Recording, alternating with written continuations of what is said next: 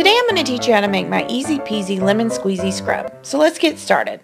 For this you're going to need 1 lemon, a cup and a half of sugar, honey, olive oil, and a container to place it in when you're done.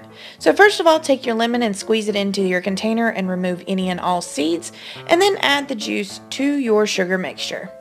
Next, we're going to add 2 tablespoons of honey, and I use a spoon as a kind of starting point for my measurement. The measurements don't have to be exactly precise. So next we're going to add 2 tablespoons of olive oil, just like we did with the honey, and again using that spoon as a starting point for the measurement. If you need a more moisturizing scrub, add a little bit more olive oil. So once we have our ingredients in the bowl, we're going to mix it up, making sure all the ingredients get incorporated nicely together. Once you have this done, it should have the consistency of applesauce. If it's not thick enough, add a little bit more sugar.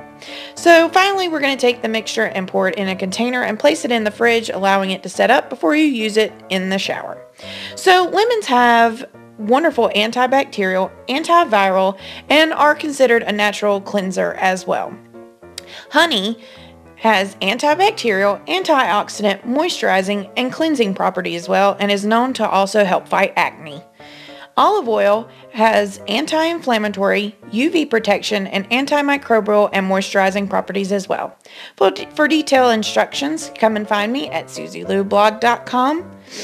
Make sure you hit that little red button up top and subscribe to my channel for more videos. Thanks for watching, and I'll see you next time. Bye-bye.